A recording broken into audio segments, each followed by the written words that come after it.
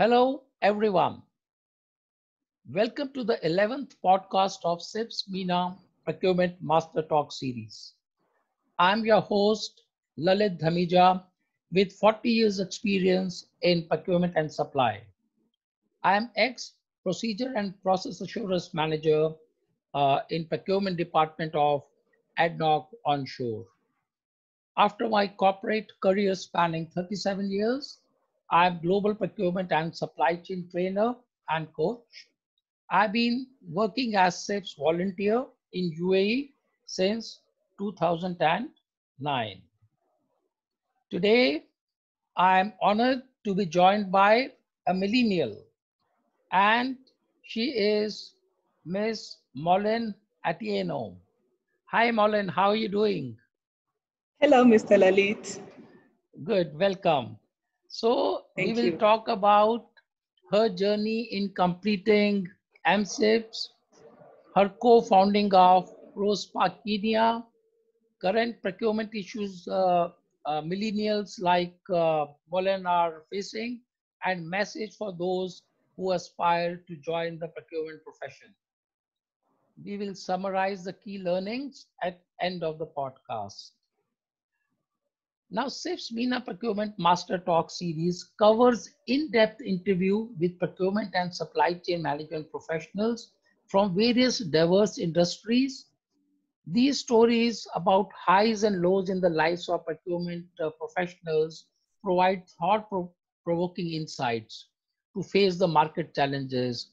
And of course, we are getting diverse viewpoints from all the age groups, from millennials to baby boomers. And soon, Gen Z will be joining us.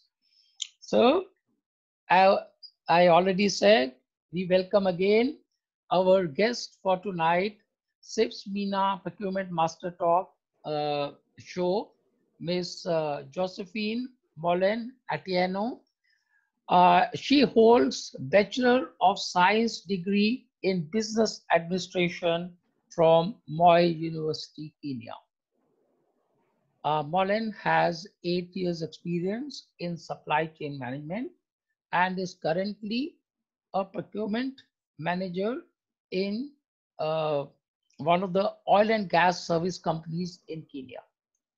Mullen holds the prestigious MCIPS designation and serves passionately as a membership officer of CIPS Kenya branch, and she's a board member of Supply Systems and People, a consulting house that is committed to transforming business through enhancing transparency and accountability while promoting ethical practices in supply chain.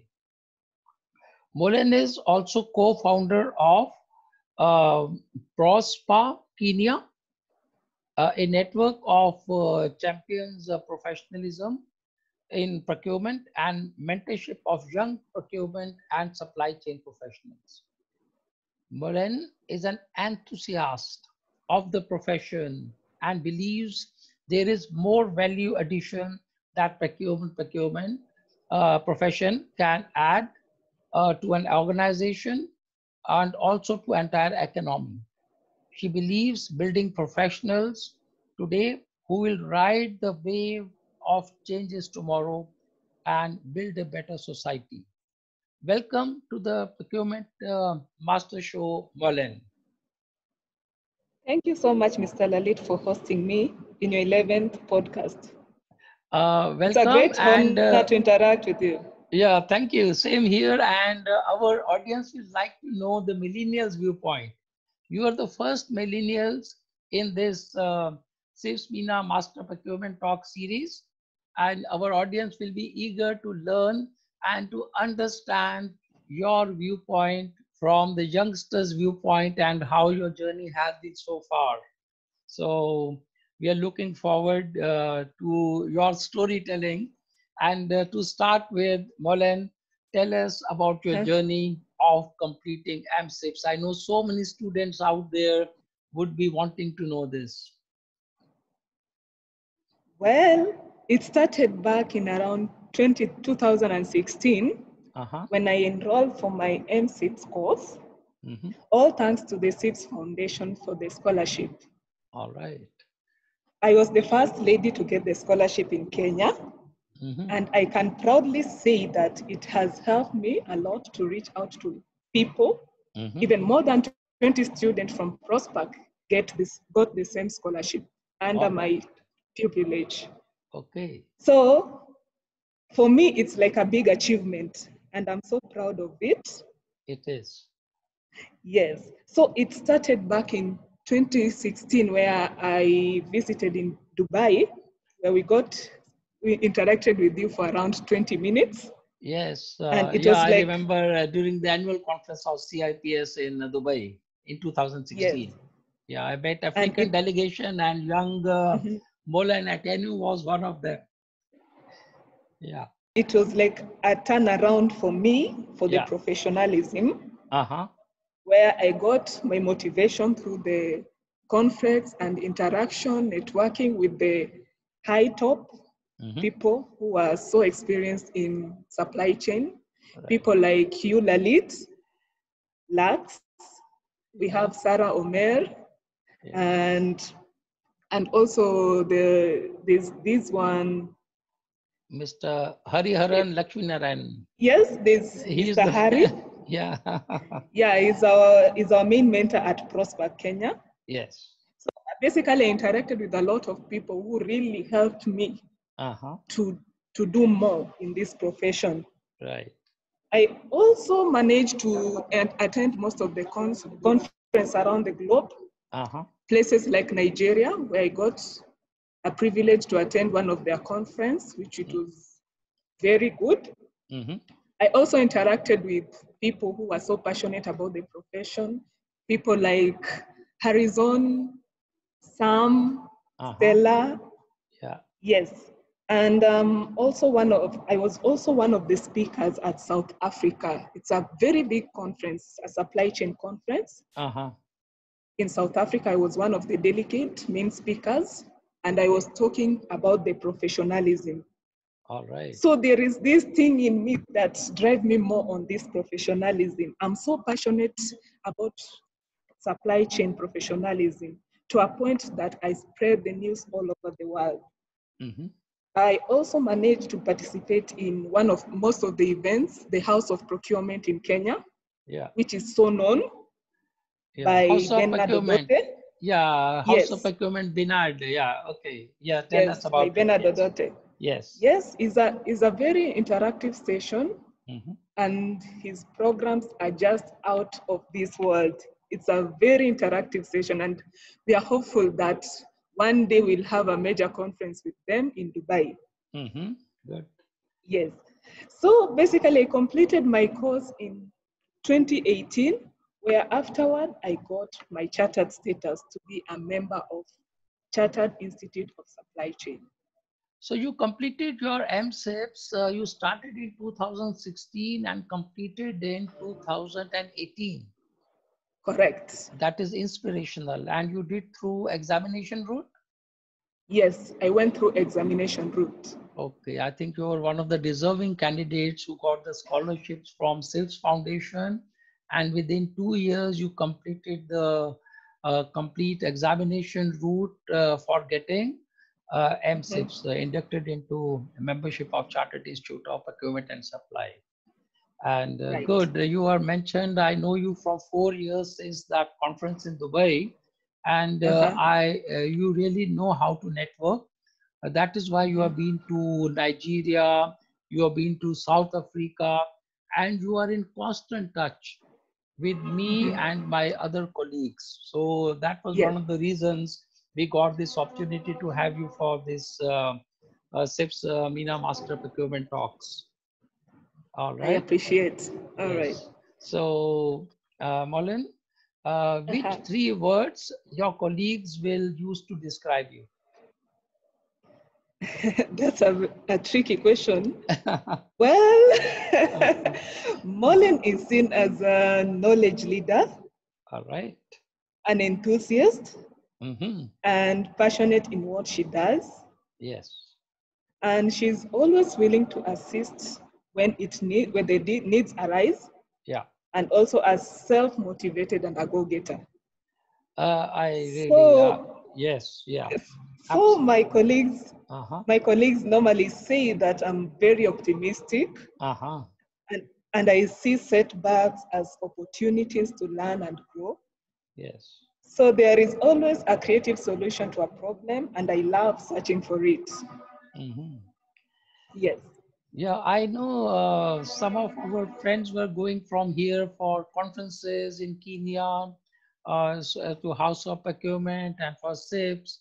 And I know how you helped the professionals, facilitated their trip there and interacted and coordinated this with the CIPS branch as well as House of Procurement. So yes, you are helpful, you are enthusiastic, and we see your activities and post in LinkedIn also. And the very fact you travel abroad and speak in the procurement conferences, that is inspirational. Mollen, you are also a co-founder of PROSPA-Kenya. Tell us about it. Yes, PROSPA-Kenya is like my little baby. Okay. So, we started as PROSPA. Like PROSPA, we believe in continuously learning and growing, and also enlightening, mature professionally. Yeah. So at some phase, we normally give back to enabling and empowering others. And I'm privileged to be one of the founders of a network of professionals called PROSPA-Kenya. Okay. So you hold your activities regularly, right? Some of the other activities are going on? Yes, we normally do it monthly. We normally go across all universities in Kenya. Okay. Let us know more about it. Yeah. So looking at where we started as a professional exchanging views, we started with like 4 people. That was around late 2014. So we started like exchanging views about the profession. Yeah. And as we look back today, it's a very important and a big achievement as PROSPA. We've been able to keep live, rich discussions, also giving opportunities to young people to talk and present in audience, like PowerPoint presentations. We are able also to share and learn and take the network to grow by gathering procurement students from all universities in Kenya. And we also have representatives of each universities in Kenya. So to present us, since Kenya is very broad, we have different counties, so we have representatives on the same. Well, I'm associated with this group by coming up together to motivate the youth and learn to be educated. So we normally help them to understand the meaning of and importance of procurement in organization and also in the society. So since I'm that highly passionate about the profession and persistent to drive myself to be the best in what I do and to love what I do, in a way to position myself in future and able to share the knowledge with the youngsters, the millennials. So like I normally involve in coaching them, mentoring those students and the young professional in all areas, especially in this field of procurement and supply chain. So basically through PROSPA, through the PROSPA, which is the Procurement Student and Professional Association of Kenya, we were able to get a prestigious award in South Africa. That was 2016. We were awarded by CIPS South Africa as one of the emerging overall winners in the category Best People of Development Initiative. Congratulations. In the procurement challenge. Thank you so much. So that's when we were able to be known all over Africa, and I think also in Dubai we were well known. Wonderful. Because the very fact from 2014 now it is 2020, you have sustained and you have grown to newer heights. That itself proves that PROSPA is doing well under your leadership and your other friends. Yeah. Mollen, what are your CIPS branch activities in Kenya and abroad? Okay, since I'm one of the volunteer of CIPS in general, and especially in CIPS Kenya, I'm the membership officer. Okay. I'm the branch membership officer, and also I normally do the social media part. Okay. So I normally handle issues concerning the CIPS membership, how the students are facing when it comes to membership and the process on how to register to be a member, and also taking them through the journey from CIPS to the MCIPS. Good. So we normally advocate them to follow the journey.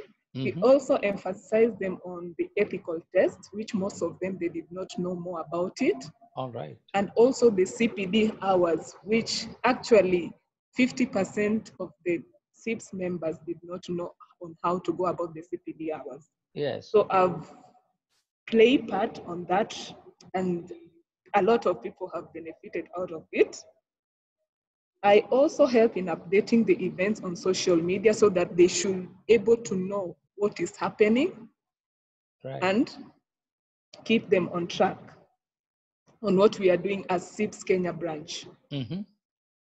Yes. So you are MCIPS from 2018 and you are engaged in so many activities. And I feel you have got potential to become a fellow of Chartered Institute of Procurement and Supply. Keep your activities on and keep in mind and work towards it. All right.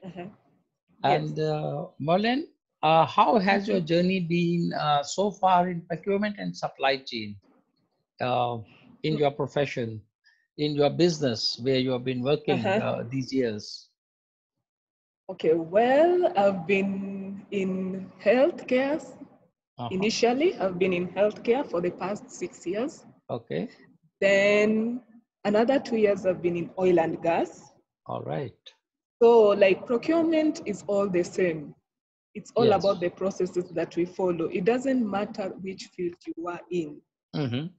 So, well, procurement and supply chain function has basically developed considerably over the last several years. Yeah. And it continues to change daily. So we should be up to date.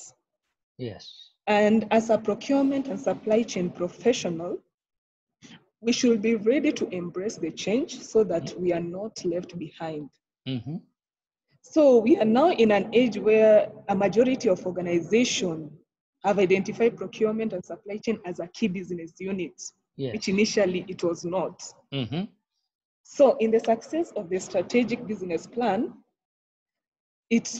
I'm so passionate in a way that I drive myself to the best in what I do, so long as it's of the benefit of the profession that I'm involved with. And I really love what I do. Yeah. So I normally see a challenge like an opportunity that I need to embrace. So as a young professional, I'm normally flexible in all areas of the supply chain, since it's a 360 and it's quite big. So when it comes to something to do with supply chain, I'm normally up to the task. Right. Yes. So I normally, through this journey, it makes my journey of a profession more interesting. And there is this feeling of accomplishment, satisfaction. Then when you share your impact for your fellow procurement professional, and this is why I normally emphasize on nurturing and mentoring the inexperienced to make them better more than they are. Yes, so it's more of you give back. Don't stick with your knowledge with you. Give back to those who really need it so that they can also have that passion of what they are doing. Yes. Very good intentions and very good mindset about thinking. And it is not only about mentoring people who are unexperienced or youngsters. Now this is a time of reverse mentoring also. You would have heard reverse mentoring. So myself, being in the profession from over 4 decades, I can say comfortably that on a daily basis I'm learning. from youngsters like you, millennials, Gen Z. So it is both way, Yes, mentorship learning and is still, reverse mentoring. yeah, learning is a continuous process. Absolutely. Yes. And Mollen, what Uh-huh. changes did you observe while working during these pandemic times, coronavirus, in procurement? Okay. What changes did you observe? Coronavirus, COVID-19 has now become our new normal. Mm-hmm. So it's more we need to embrace it and learn to live by it. Yes. So like global supply chain currently, because we through this COVID-19 will focus more on the global supply chain, Mm-hmm. where we are going through a massive shock. We are really going through a massive shock, Yeah. which is unusual and strike both ends, like the supply and demand. Mm-hmm. So both the buyers or the suppliers are facing this challenge in keeping goods and services to flow at this Right. time of the pandemic. Yes. So like the developing countries are carrying the direct consequences in supply chain breakdown, which is aggravated by the trade restriction. Mm-hmm. And as the COVID-19 situation changes daily, it's crucial for all parts to have visibility of the supply chain, Mm-hmm. also to share data and communicate effectively. Mm-hmm. So things like technology, which is accompanied by enabling policies, Yeah. can play a significant role in rebuilding the trade Mm-hmm. and supply chain system, and also making the supply chain more of a shock proof in the decades to come. Okay. So Mm-hmm. Yeah. the supply chains are now a global complex and is extremely interrelated. Mm-hmm. So basically, not just in terms of commodities, but also these simple supplies like the face mask, the PPEs. Yeah. Yeah, so things like I normally go with this saying where Lux normally keep on emphasizing, like you should always think global and act local. Mm-hmm. So it's still important to center you in either plan B or C. So you're able, if plan A doesn't work, you have another contingency plan, either B or C. Yeah. So which is around the proximity. So we can see a good opportunity for local supplier development Mm-hmm. where we can build a solid relationship with our suppliers. Right. And also some are moving up to the chain from tactical to strategic. Yes. And we are joined by the hip of after all, taking care of your people. You should take care of your own people within the organization. Mm-hmm. Think, okay, like the loyal teams will play a critical role in pulling your business out of the crisis, Mm-hmm. as it is a great opportunity for the supply chain team. Yes. And also it helps to demonstrate the value add, especially where now cash is the king. Yes. Yes. Yes, and also we can see the issues of cost cutting. Cost cutting like improving on the cash flow to provide financial flexibility. Mm-hmm. We can look at things like lengthening payment terms to with our suppliers, that we can negotiate with our suppliers. Mm-hmm. Also postponing the capital purchases, Yeah. like engaging the suppliers to offer discounts on some stuff, Mm-hmm. or even discounting the low running SKUs. Okay. So basically, with this organization, we should add a list of critical supplier contracts, Mm-hmm. whereby for the emergency plan and even put some more key respondents onto retainer contracts. All right. Okay, we can also see that most of our outsourcing contracts are being drafted in such a way, distraction alone cannot be sufficient as a Mm-hmm. reason, Yeah. and we can able not to deliver on a contract. And now it's a high time we revise our contract. Okay, that's my suggestion. Because our initial contract cannot be the same with the current contract that we Mm-hmm. will be Mm-hmm. using. So it's high time we revise our contracts. So because of this pandemic we are facing right now, it's beyond our human reach. It's a force majeure. Yeah. So we can basically not control it. Right. And because of a lot of contracts are being terminated, both parties also should be conscious about rushing to invoke the contractual rights, which might even they can even land them in litigation. Yes. So that's basically my take.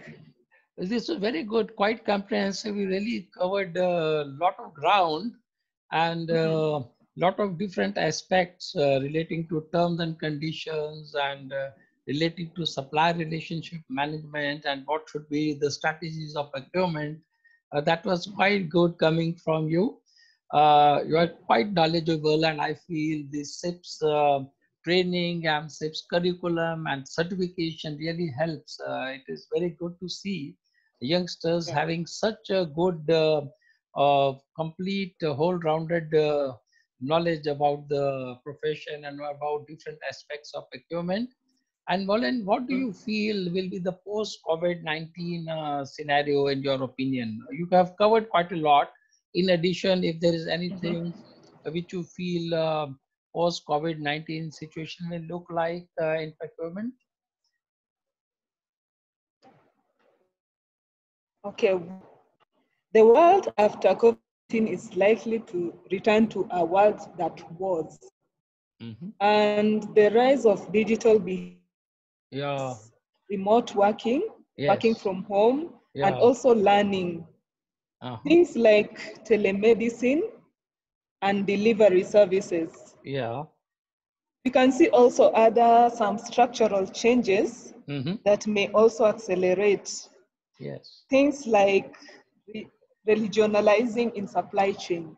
So supply chain will be like in region, and we can also see a further explosion of cross-border data flows. And like remote work is likely to become more common. Let me know, Mollen, are you working remotely right now, or what is the structure you are following now while you work in your office or for your office? Is it remote working or how is it? Okay, we do it, and for me, we normally rotate. 3 days I'm in the office. The rest of the days I work from home. Okay, so hybrid. So we are adapting slowly by slowly. So that's why I'm emphasizing remote work is likely to become more common. Right. In the near future.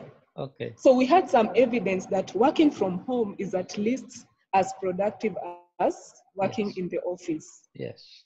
And however, many companies are reluctant to embrace the remote work.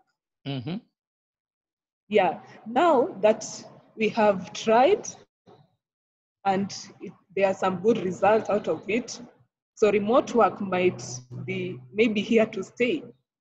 Okay.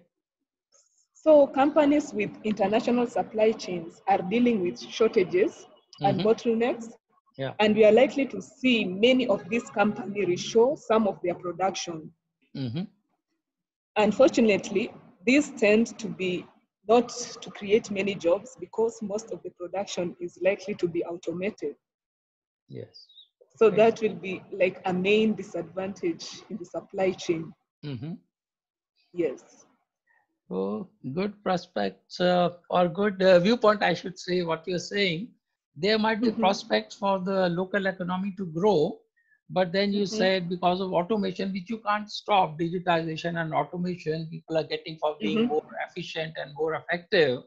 So that will have some different type of job creation in those fields, people who are good in digitization or e-procurement or e-procurement solutions.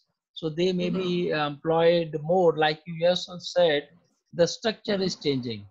So the structure of procurement, supply chains and the job requirements are changing, and we have to accordingly change ourselves, people who want to be employed, so they need to upskills themselves.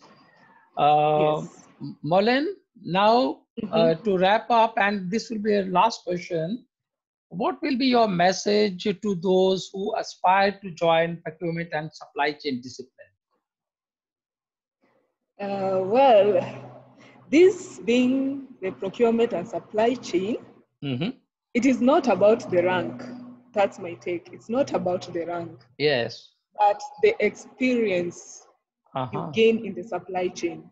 Right. You can be either a supply chain officer, you can be assistant or a clerk, but look at the experience, not your rank. Well said. Yeah. Yeah, it is a profession whereby one gains a comprehensive understanding. So long as you are in this field of supply chain, you gain a comprehensive understanding of how business operates. Right. So you are able to learn about the process within an organization and between them, where one is able to learn how to develop a more effective supply chain and also improve profitability. So basically being in this field, you're able to learn even how to handle the industry challenges and the trends. Then you may be able also to jungle customers who maybe want their product delivered fast with the task of calculating the organization's books. So also in this field, it requires someone who has a critical thinking. Yes. Which is a skill which is valuable anywhere.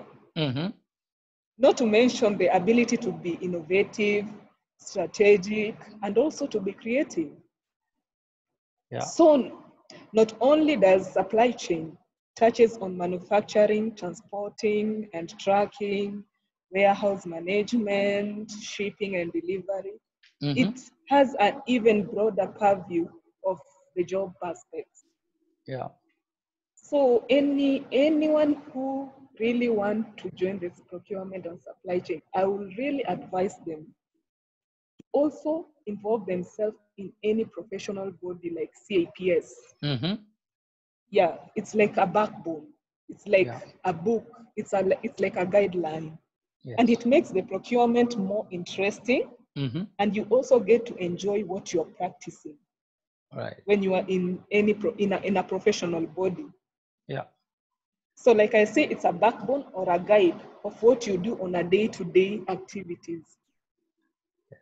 So I'll really advocate anyone who is aspiring to join procurement and supply chain to also consider to be in a professional body like a global body, CIPS. Yeah. Yes. Yes. Yes. So that is what that is the advantage of CIPS, that it is not that you get a qualification and that is end of it. It is a starting of the journey. As you yourself said, the procurement is changing day by day. We need to upscale us on a daily basis. Even that is not enough. So many new concepts and evolving technologies are changing our lives. We are listening terms which we have not listened before. Blockchain, artificial intelligence, robotic process automation, 3D printing, and all the digitization, automation, all these things are changing our lives and changing the way the procurement looks. So if you are associated with a body like the Chartered Institute of Procurement and Supply, you get support on daily basis. And also it provides a platform for networking, for interaction, from learning from others and sharing your knowledge, contributing to the body of knowledge. Mollen, it was a wonderful this interaction with you, and you covered so many ground. You started with your journey as MCIPS, how you got MCIPS, how you achieved and got the scholarship from CIPS Foundation, how you contributed and helped 20 other persons getting the scholarship and completing the course. And also you are mentoring people, making them understand about the procurement profession, about CIPS qualification. You are also networking. You are even going abroad and attending CIPS annual conferences and other events. Not only attending, you are participating. You went to Dubai, you went to Nigeria, you went to South Africa, and I know you got other plans also. You are very active in procurement profession as far as CIPS activities of Kenya are concerned, and also interacting with other bodies like House of Procurement. Plus, you also created this organization, PROSPA-Kenya, which is rising to new heights and serving the profession. You are really inspirational for all the youngsters and even for other procurement professionals like us. So keep up your good work. Thank you very much for your time and joining us and contributing to this body of knowledge. If you've got any last message, please feel free to do, Mollen. All right. Thank you, Mr. Lalit, so much. It was a great pleasure hosting me in this podcast, 11th podcast, Master Procurement Talk. Yeah. Send my regards to all 6 MENA officials. Sure. And those who have been involved with them directly and indirectly. Yeah. Yeah, and keep up with the good work. Sure. Many of us know you in the UAE. Sam, Hariharan, Lakshmi Narayanan, Sarah Omar, and you got your own millennials community here. I know Lalit Dhamija. So yes, we've met with him in Kenya. In Kenya also. So yes, I know you got your own circle in millennials and you interact with various age groups. So I wish you all the best, and we like to see you working towards your fellowship for Chartered Institute of Procurement and Supply, and keep up your good work. Thank you, Mollen. Thank you, sir. Audience, thank you very much for tuning in and encouraging and supporting the CIPS MENA Master Procurement Talks. You can access to all the podcasts which have been published on CIPS MENA Facebook page or through YouTube channel Lalit Dhamija. You can hear all these podcasts at these particular platforms, and see you soon with a new podcast. Thank you.